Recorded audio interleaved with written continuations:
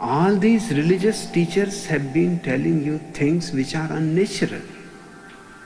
Love everybody. It is not possible. Neither you can love everybody, nor you can hate everybody. If you love somebody, that means you have a choice, a liking. Anybody against that liking, that choice, you cannot love.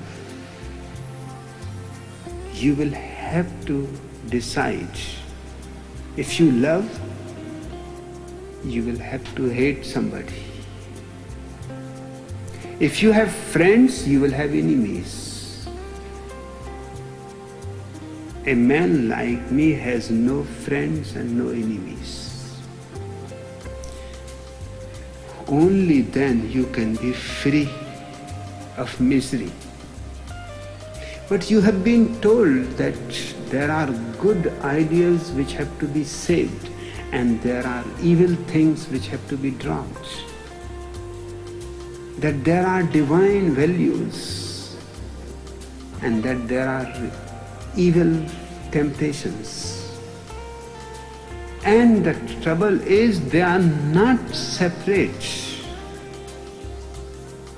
You will be surprised to know that the word divine and the word devil come from the same Sanskrit root, deva. They are not separate. Devil and divine mean the same. But you have been told they are just polar opposites, and there is going an universal fight between God and Satan, God and evil. If it is true, then it seems God is losing continuously. Devil is winning. Because everywhere you can see crime increasing, people becoming more and more inhuman. It does not seem that God is winning. 75% of every country's income goes to the devil.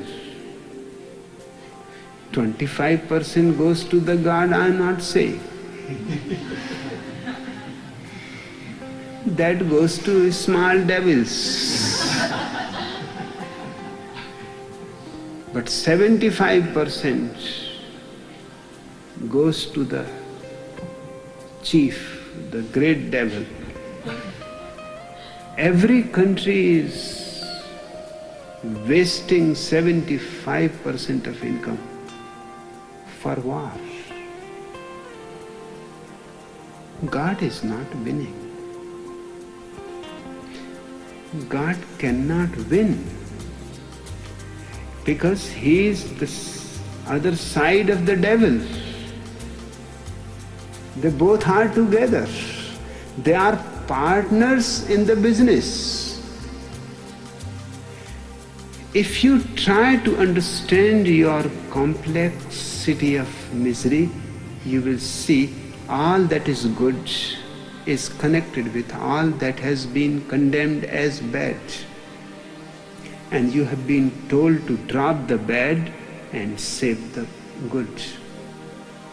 This is the dilemma you have been put into by your priests, by all your religions, by all do-gooders.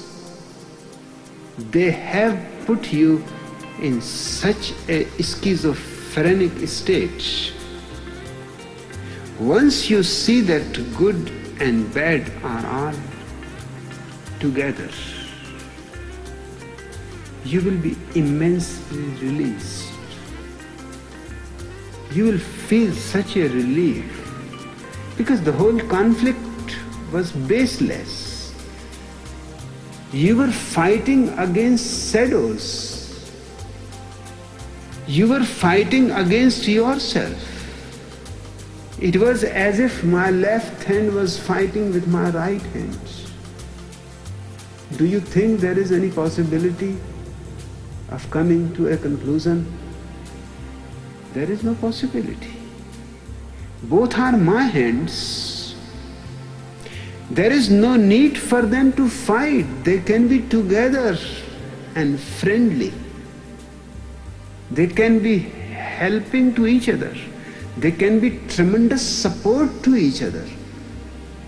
And that's my whole difference from all the religions of the world. They have been trying to create a conflict in you between good and bad, and I am trying to bring your good and bad closer and closer so that you can start using them in a harmonious unity.